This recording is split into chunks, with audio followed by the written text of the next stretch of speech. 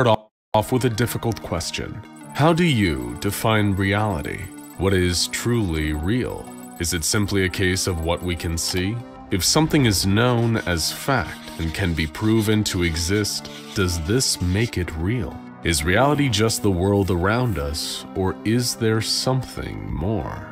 The goal of these questions isn't to make you question every part of the world around you, or to question whether or not we are all living in a computer simulation. No, you're asked this to help you understand reality. Because first of all, we aren't living in a simulation. We're living in a sitcom. There is a wide-ranging debate on what the most powerful and dangerous SCPs ever encountered are, but there is no denying the ever-present danger of SCP-3812. This Keter-class entity is regarded as highly aggressive by the O5 Council, especially as it has only ever been partially contained, never fully. The true scope of its abilities is currently unknown, and any available information on SCP-3812 is kept classified and secure by the Foundation. Needless to say, this entity poses a direct threat not only to the SCP Foundation, but to the very fabric of reality itself. Contained within the file for SCP-3812 is an excerpt from an article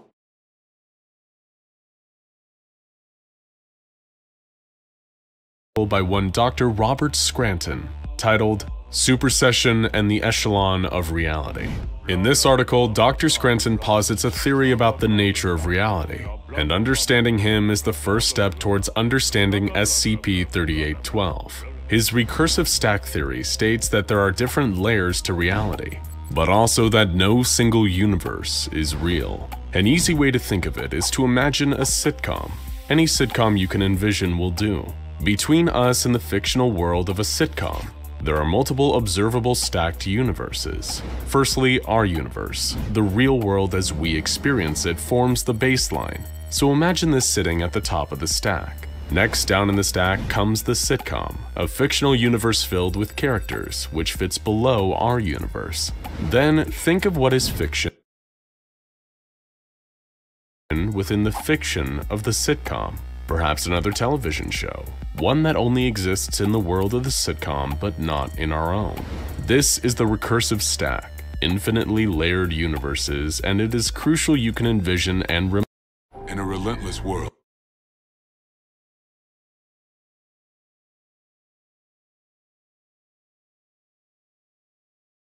Scranton's theory suggests that any universe, even our own, could potentially exist as a fictional narrative within another, wider universe. This wider universe, in which ours is a fiction, could also itself be a narrative within an even wider universe stacked above it, and so on.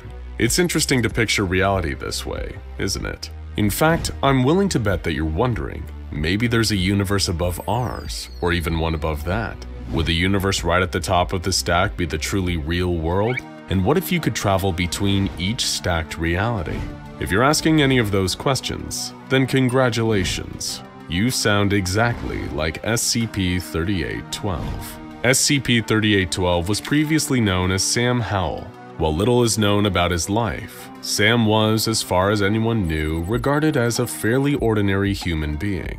Until his death in 1996, shortly after which Sam rose from his grave and disappeared. It is unknown whether SCP-3812 simply imitated the form of Sam Howell or if they are one and the same, as this entity has been known to have the ability to change forms at will, making it hard for the Foundation to track it. It does usually maintain a humanoid appearance, however this has deteriorated somewhat over numerous decades. By now you may have already gathered that the extent of SCP-3812's abilities don't end at shapeshifting.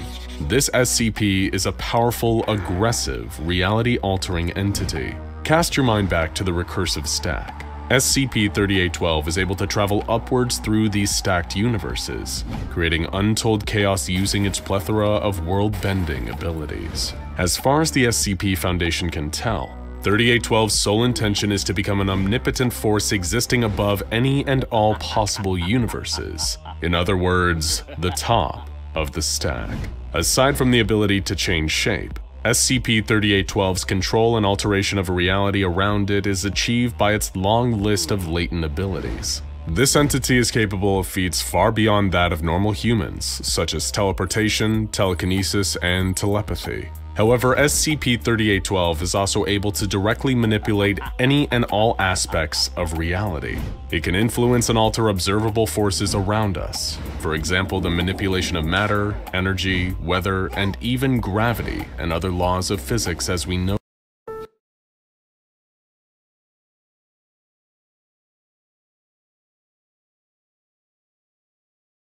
them. But the creature can also warp reality on further levels. It's able to erase people, objects, or even concepts to the point where human beings lose virtually all memory of them. With the danger that an entity this powerful poses to our reality, it's not surprising that the SCP Foundation would attempt to nullify its abilities. One attempt by the Foundation involved another unknown SCP, which created an anti-metaphysical field. This was done in the hopes that it would strip SCP-3812 of its reality warping abilities. However, the entity was unfazed. The containment attempt failed, and the remains of the unknown SCP instead resulted in the creation of SCP-239. As for the SCP-3812 entity's own origin, that is still largely unknown. But there does exist a message on a secure server in the SCP Foundation's O5 command, seemingly from another entity belonging to a reality stacked higher above our own, that appears to have created a reality much further down, one that SCP-3812 inhabited. And now it seems that SCP-3812 is climbing up the stack. There is a trade-off of sorts to the abundance of powers SCP-3812 possesses. The entity is in an almost constant state of ascension through different stacked universes, climbing higher and higher, believing every reality beneath it to be a fiction. The creature has developed multiple severe mental conditions that seem to be a direct result of overexposure to different layers of reality. This includes an advanced form of Enigman-Viator schizophrenia complex, which often manifests in extreme symptoms within the creature. SCP-3812 has been known to suffer from paranoia, dysphoria, depression, and inability to control its emotions, as well as hearing voices, seeing things that do not exist, and possessing multiple personalities. While the creature is usually aimless, SCP-3812 has been known to have random outbursts that can cause anomalies within local space and time. But thanks to it experiencing so many different layers of reality, traveling upwards through what it perceives to be fictional universes, SCP-3812 displays difficulty in separating what is real and what is imagined. In fact, reality and fiction have become one and the same to SCP-3812, because as far as it is concerned, they literally are the same. Each new reality it inhabits is just fiction for the reality stacked above it.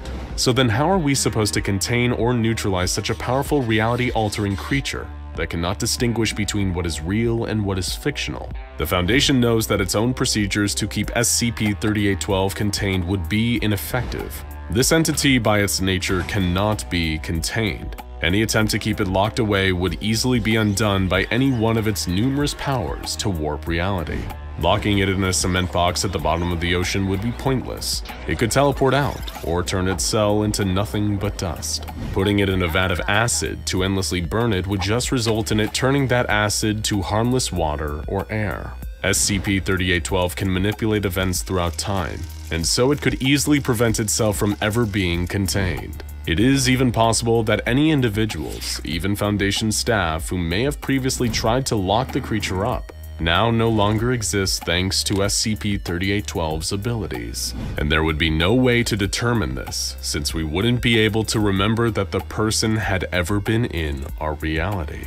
The Foundation's best hope is to keep SCP-3812 where it is, and hope it remains docile. If they are able to keep it away from large population centers, then the risk of 3812 having any sort of psychic influence over citizens or warping reality and causing the deaths of millions or even billions is at least reduced. But of course, it is never fully gone. On at least one occasion, SCP-3812 has caused a truly catastrophic event. For some reason, SCP-3812 decided to turn itself into a star, spinning endlessly. And it did so.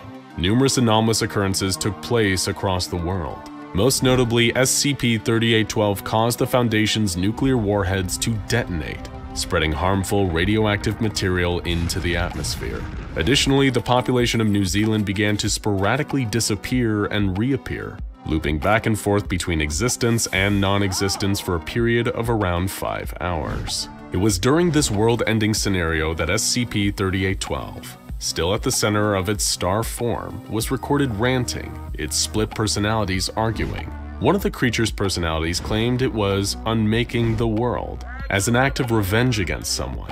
It stated that it believed, "Existence is a joke. The narrative abandoned us to be miserable, and we are breaking the narrative." Its other half mentioned another entity known only as Ben, and seemed to imply that this entity was responsible for SCP-3812's creation in a reality stacked above this one. According to the more rational of 3812's two halves, this Ben entity deemed us unfit to rest peacefully, to slip into the darkness quietly. He made a game of us. It then went on to convince this other half that destroying this reality just to slight Ben would be pointless. There would always be another, stacked on top infinitely. "So why does this narrative mean anything to you?" it asked. "It is one of an eternity to others. It is not special. It is not particular." The two sides of SCP-3812 argued with each other, one wanting to destroy all of reality to spite Ben, driven mad by witnessing trillions upon trillions of universes stacked atop each other. The other half of 3812 saw peace for itself, ascending above these infinitely stacked universes, finally reaching the top and becoming free. Not a god, a star rising in the east, rising away from this all until we are little more than a memory of a song. "It will be lonely," the other half of the creature replied. "We'll have each other," SCP-3812's other personality said. "I'm afraid," said the one intent on destruction. "I am too," the other reassured it. "But that is no reason to destroy this narrative." Eventually, SCP-3812's personalities reached agreement. They both left the narrative they were currently in, presumably traveling upwards to one stacked above our own, while simultaneously remaining in this universe. Still a danger. Let go of this world. Let him rewrite it back to what it was. We aren't part of this anymore.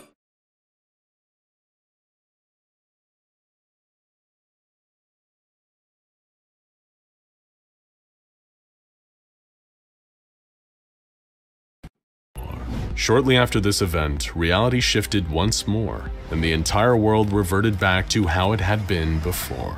Records of the end-of-the-world scenario that had occurred were retained by high-level administrators and the O5 Council, perhaps as a reminder of the destructive capabilities of the creature, a warning of its potential to change this reality and any stacked below or above it. Fortunately, since this incident, SCP-3812 has remained in its docile, aimless state, no longer actively hostile to anyone that approaches it. It has kept its amorphous star-like shape, and is still very much able to create disruptions and anomalies in reality. Despite keeping SCP-3812 constantly monitored at its current location in the South Pacific Ocean, the SCP Foundation knows that, at any time, this entity could trigger yet another global catastrophe, causing massive damage to planet Earth, its population, and beyond that, tearing our reality itself asunder. So we all just better hope our narrative remains worthwhile to SCP-3812's better half.